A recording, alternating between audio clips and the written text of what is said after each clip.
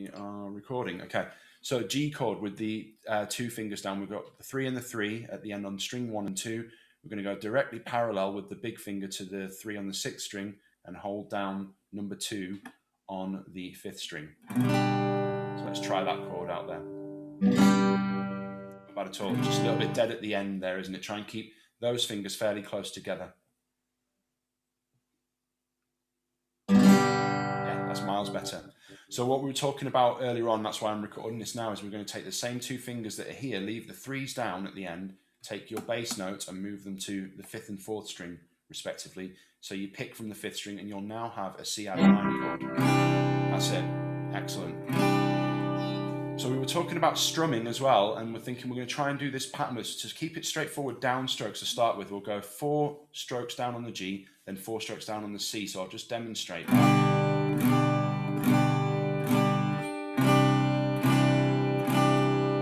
Just cycle between them.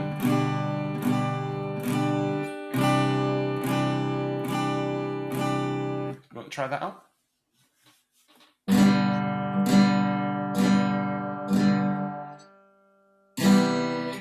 Oh. Something doesn't sound as clear. You're not quite making the notes to the end. We're not getting that sound there quite right. Yeah. So the 1st and 2nd strings aren't resonating. That's better. I heard them that time. I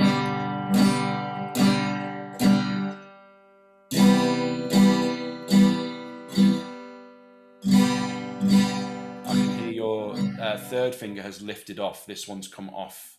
It's not making contact. Because I can hear that rather than this. Okay. That's it. Yeah.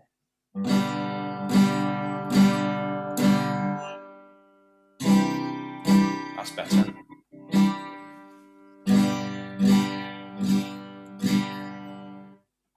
Okay, I'll stop the recording there.